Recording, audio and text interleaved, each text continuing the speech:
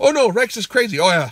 Me and all the other founders of science, the guys that invented all the different fields of science, including the fields of geology, physics, mathematics, biology, all the guys that wrote all the laws that made all the actual headway, they were all on crack.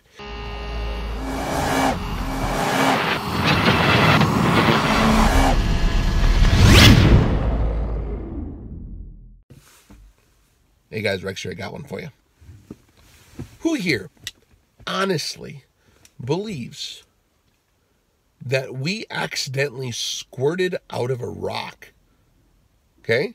That there was a prebiotic soup. Okay? And it got hit by lightning.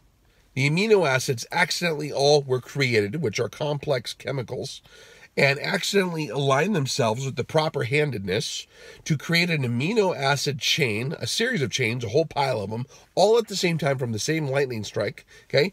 And those chains all accidentally made a perfectly coherent polypeptide sentence, and that polypeptide sentence accidentally folded multiple times into its primary, secondary, tertiary, and quaternary structure in such a fashion to where it made a three-dimensional part of a machine of one tiny part of one prokaryotic cell. And then all that stuff happened 800 billion times on accident in the same place, and it all got hooked together and made your first prokaryotic life form, or whatever similar life form they think was the first one. On accident. Just squirted out a frickin' rock. Now, that theory was viable before they had really good microscopes and before they knew anything about microbiology. Because back in the day, you look through a microscope and all you'd see is a blob that looked like an egg. You have the yolk and then you have the white part. The yolk is the nucleus, and the rest is squishy. It's just blobology, folks. Yeah. When they start seeing how the stuff in the cytoplasm is transported on a monorail proton-powered microtubule system with a gradient on one side and the other, and they're actually directed to deliver certain things within the cell's cytoplasm, like exactly where they need to go. It's not just juice and stuff ain't just floating around. It's actually got a transportation system and all the different chemicals that are needed to power the cell are synthesized using machinery that snaps them together, using proton gradients and different membrane walls and different checkpoints, ball bearings on all the parts, transmissions to make sure everything runs properly. This is on the most simple-ass organism in the world that you can find. And all this stuff can't just be present. It has to be in place. And then you need metabolism to happen. Metabolism is cellular respiration, right? So you need all the chemicals to be perfectly in place in the perfect chain, way more complex than a V8 motor, infinitely more complex than that. When you look at the full flow chart of reactions that happens just in any metabolism on the cellular level for stuff to exist and to power itself, and then it just happened to accidentally get that breath of life or that metabolism to initiate with all the machinery properly in place and with a encrypted freaking code that lines up all the spare parts for machinery, that also tells all the different stuff like how to stamp it out, and also has the entire operating system for the entire thing in there, how to reproduce, what different systems need to be in place so that if this happens, it'll do this, what instinct is in place, all the different stuff so that this thing knows how to navigate, eat, find a mate, get in love, have baby, whatever the hell it is, or it's asexual in that case, in which it wants to do that. And then it makes baby ones, by the way. Who here has created any robot in the world? Name me a scientist who created a robot from scratch. I'm not saying using pre-existing technology, which is biological material, okay, but a robot that builds other robots from scratch and programs them and sets them on the way. That robot then grows up and becomes an adult robot and then creates more robots. Like on the movie Terminator, basically. Who here has created a robot society that can self-produce? Nobody. Why? Because it's freaking complicated. It's impossible. Like, I mean, I'm sure if they figured out, those robots would have to figure out how to mine, be creative, solve problems, calibrate machinery, create the robot, And then when the system gets jammed, it has to have all that stuff in place. Did you know that factories are not completely robot driven for cars and cell phones and everything? They have to have humans still on the assembly line. Their little screwdrivers. And even the most highly automated factories in the world, okay?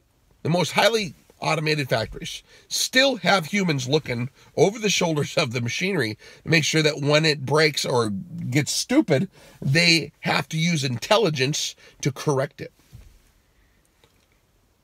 We're not even close with all the technology we've accumulated, okay? We're not even close to making that happen. Yet we think a freaking lightning bolt struck some mud and that shit accidentally fell into place. Well, if you have enough time, see? Oh yeah. Actually, time, if you study thermodynamics, adds problems to your situation because all things tend towards disorder. That means stuff doesn't improve with time, it degrades. Chaos increases, entropy increases, order decreases with time. So it's contradicting the laws of physics and chemistry. First of all, you have to have material evolution. Then you need to have chemical evolution, which is a different thing.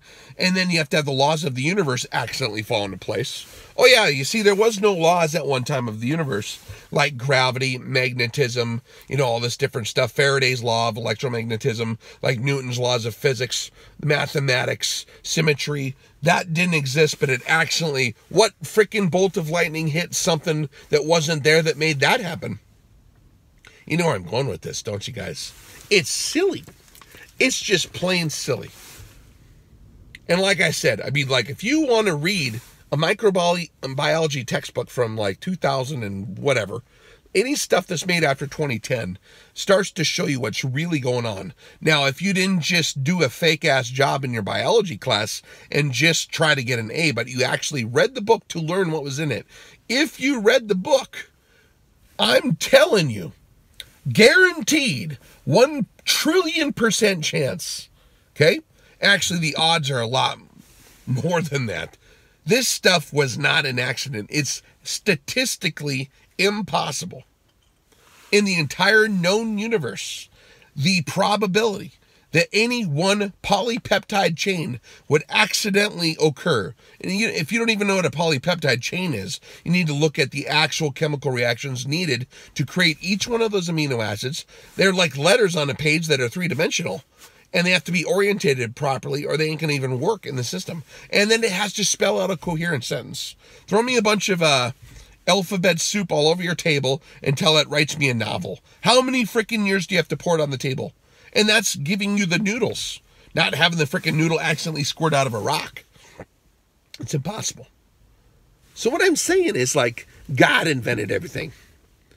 That's been the hypothesis for a long time. And if you go off of science, it has to be observable. It's the only thing that was recorded, by the way, by humans, because there was witnesses who saw it and wrote it down.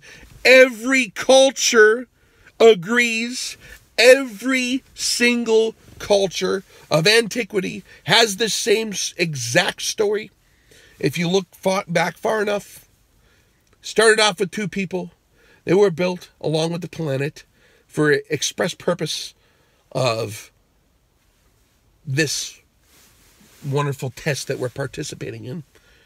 And only in the last days would people get so stupid and so clueless and so brainwashed and so desperate to escape his presence because of our wickedness that we would invent retarded ideas like, oh, that geometry over there in that field, that actually squirted out of a rock. You see, there was geologic processes. The earth was squished, in which all the veins of coal spontaneously combusted, which created a furnace in the iron veins. All the iron actually poured into this unibody mold, and then the engine was, the aluminum parts were made from over here, and that accidentally molded into this, and then the screws accidentally over a million years rolled in the river, and they're against a sharp rock, and threaded them with the perfect pitch, all the same exact right size screws. They screwed together to put the frickin' intake manifold on, and then all that shit accidentally happened. The piston rings,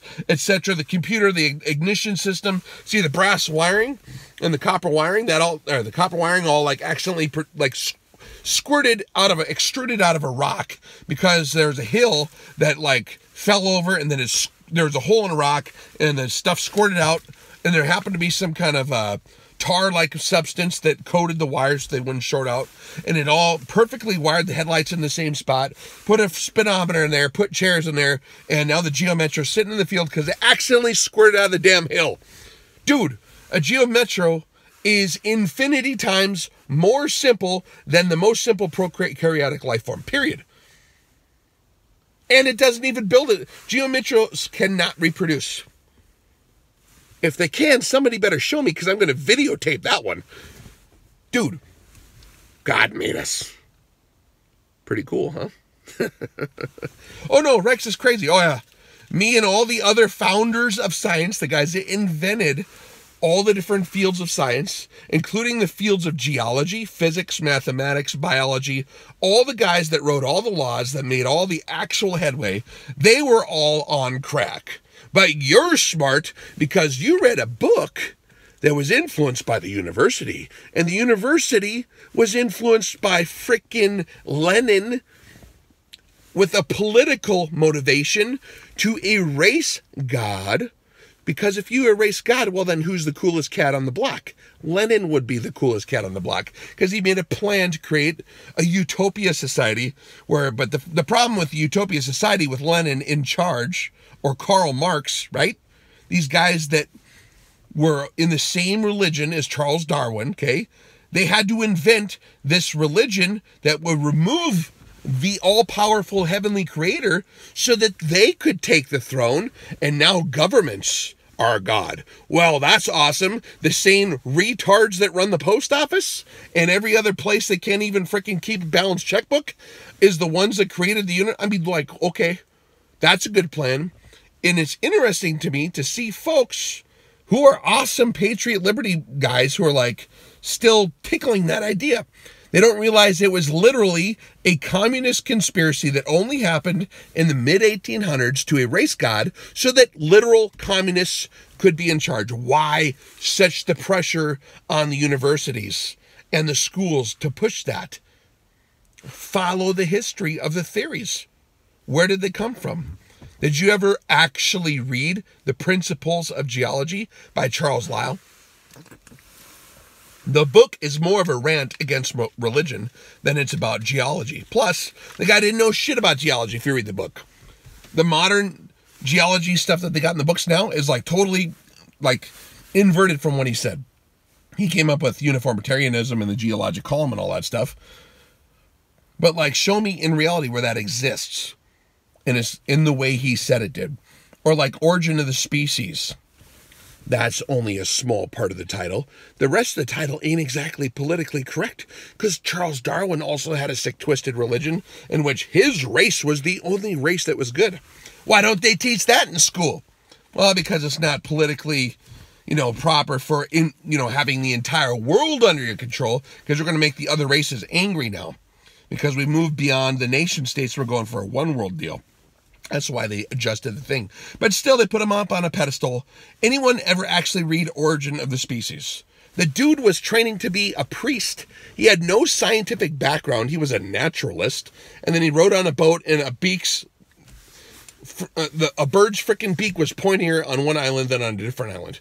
Congratulations, Einstein. I could have told you that shit. I mean, of course, stuff varies. People breed horses and dogs all the time within the genetic parameters allowed in those kinds of animals. It's funny. People are going to go down a rabbit trail arguing on it. But remember, they think a Geo Metro accidentally squirted out of a rock.